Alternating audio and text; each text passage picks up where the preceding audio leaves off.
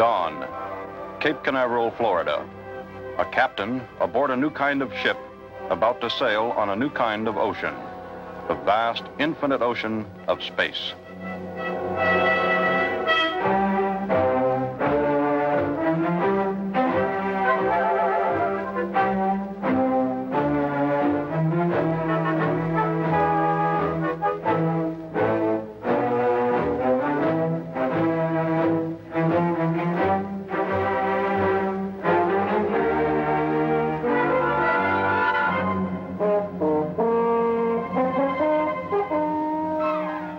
Space, airless, endless, alien to man.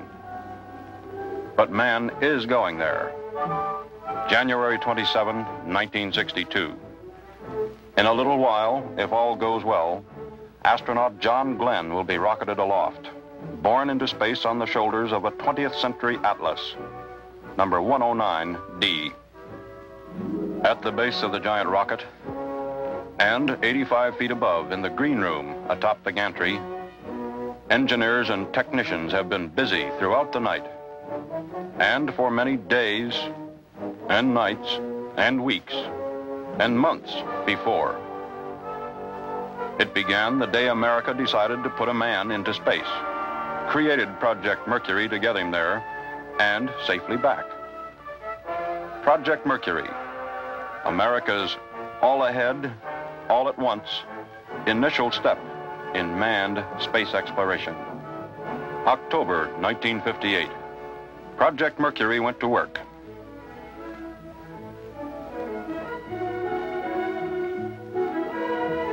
Assembled a team of scientists, engineers, and technicians to manage America's manned spaceflight programs, to select and train the men who would be the free world's first space pilots, the 7 Mercury astronauts.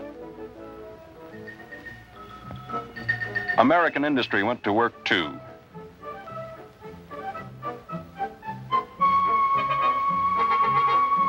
In January 1959, McDonnell Aircraft was chosen to produce the Mercury spacecraft. To lift it into orbit, Project Mercury selected the Atlas rocket.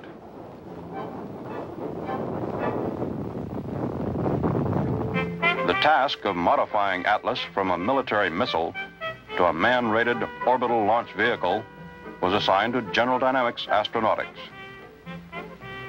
To the 4,000 Mercury contractors and subcontractors, to all America, human life is priceless. Nothing was left to chance. All systems, each tiny component of each subsystem, every switch, every valve, would have to function perfectly, would have to be the very best that American scientific and engineering know-how could produce before the Mercury Atlas could be man-rated, before it could carry an American astronaut safely into space. Safety, a Project Mercury byword from the beginning. The life of a human being would be at stake.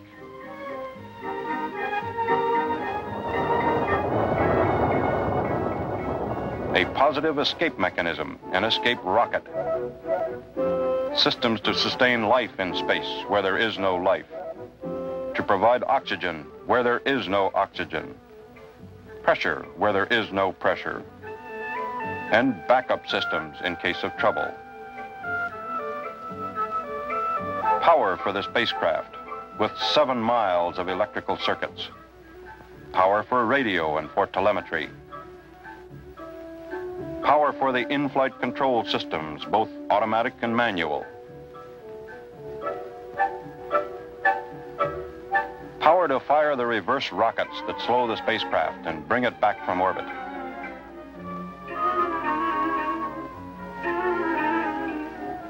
A shield against the blazing heat of re-entry friction.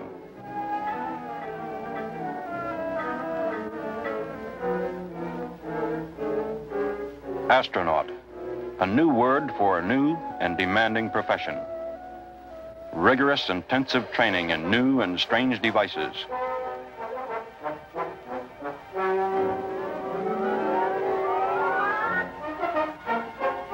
High acceleration and re-entry G loads in the human centrifuge.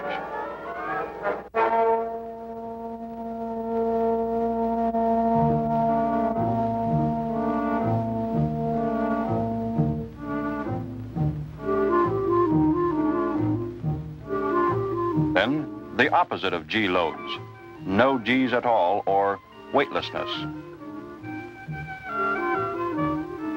Training and manual control of the spacecraft. Practice roll, pitch, and yaw maneuvers. Survival training. Every conceivable situation, both normal and emergency, was covered. Astronautics, a new science. There were classes for the astronauts in astronomy, meteorology, geophysics, rocketry, astrophysics, celestial navigation, and there was plenty of homework. There was other work, too. The astronauts participated as engineers in every aspect of the program. Each had a special area of responsibility in the development of Project Mercury. There were dozens of flight tests.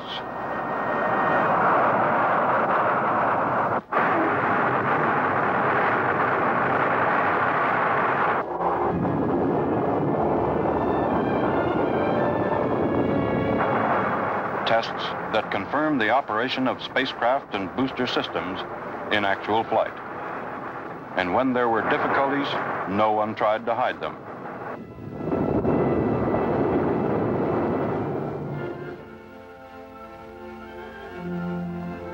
Then, when the tests indicated that everything was ready, man was added. May 5, 1961. Astronaut Alan B. Shepard became the free world's first space pilot. All right, lift off and the clock Clock had indeed started. Free man was on his way into space. First with Redstone-powered ballistic flights downrange. Shepard in Freedom 7. And on July 25, 1961, astronaut Virgil Gus Grissom in Liberty Bell 7.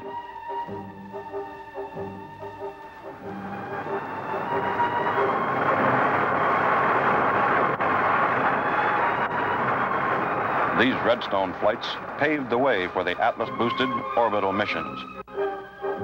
November 29, 1961. Mercury Atlas flight test number 5. A chimpanzee named Enos.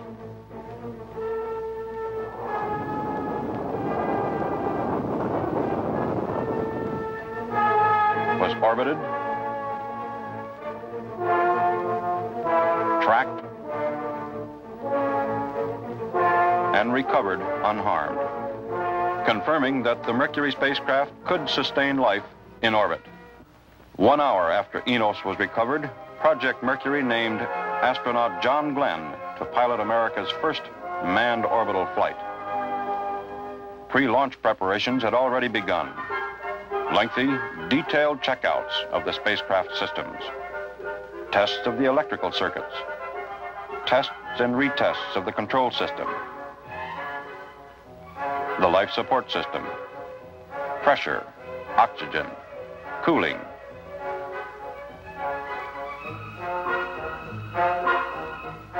Outside on launch pad number 14, the Atlas rocket, Atlas 109D, was raised into position.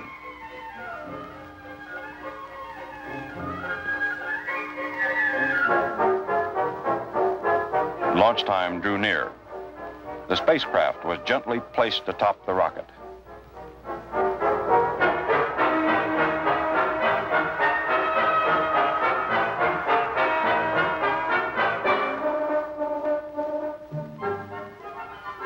This would be a mission of science, a mission of peace. The name of the spacecraft, Friendship 7. Days and nights and weeks and months drew toward a climax.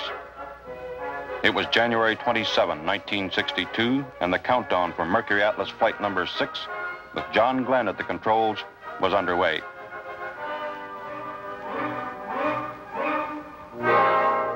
But the weather was marginal.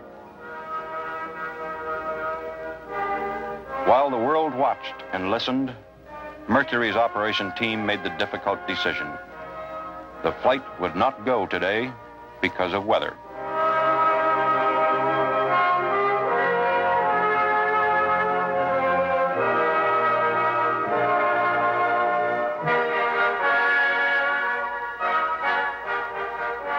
5 hours in the Mercury spacecraft, and it was still no go. But there'd be another day, and there was. February 20, 1962, a day free men will never forget. 2:45 a.m., the countdown was underway again. A feeling of go was in the air.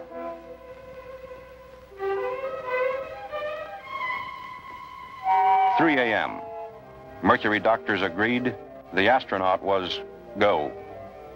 Medical sensors, tiny devices to constantly monitor John Glenn's physical condition, were carefully attached. 4:30 a.m. The count was T-minus 120 minutes and holding. John Glenn wriggled into his snug-fitting spacesuit. 5:01 a.m. The trip to the launch pad.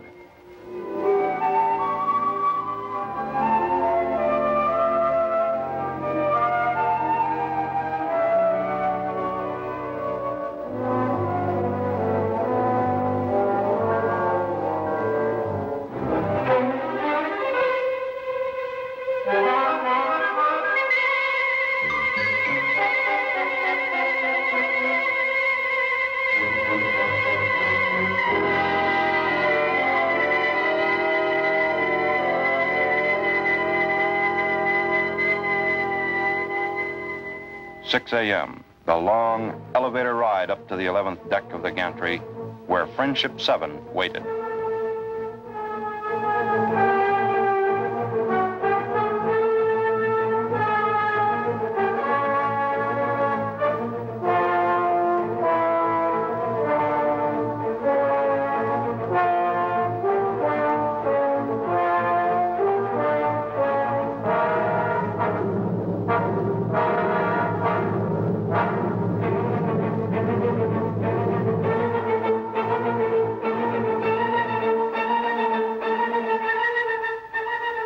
"6:03 a.m.